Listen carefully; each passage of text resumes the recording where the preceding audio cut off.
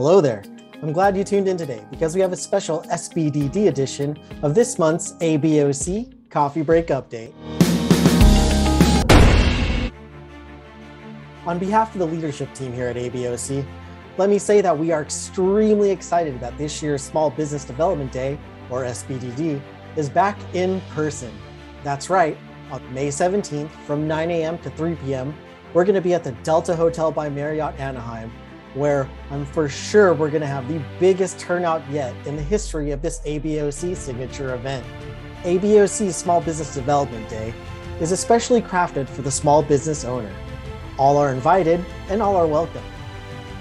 We'll kick off the main part of our programming with a keynote fireside chat with Amanda Ma, CEO and founder of Innovate Marketing Group, where she will share her company's story and how they reach their levels of success, and how maybe other small businesses can accomplish the same. Then, in honor of AAPI Heritage Month, we'll have a special AAPI panel where our esteemed panelists will have an important discussion on an issue facing Asian American small business today. That's the effect of Asian hate and how to stop it.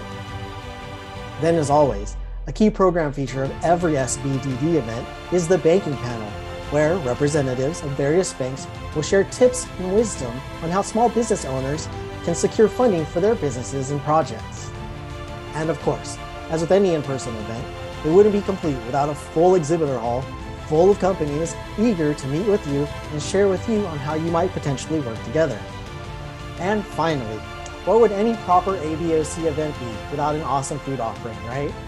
For our members and those guests who purchase a full event ticket, we'll have available a hotel lunch spread to make sure that you have the full experience. So what I want you to do right now is head over to the website at abaoc.org/events and click on the Small Business Development Day event and register. That's it. All right, I'm excited to see you there. So until then, stay safe, stay healthy.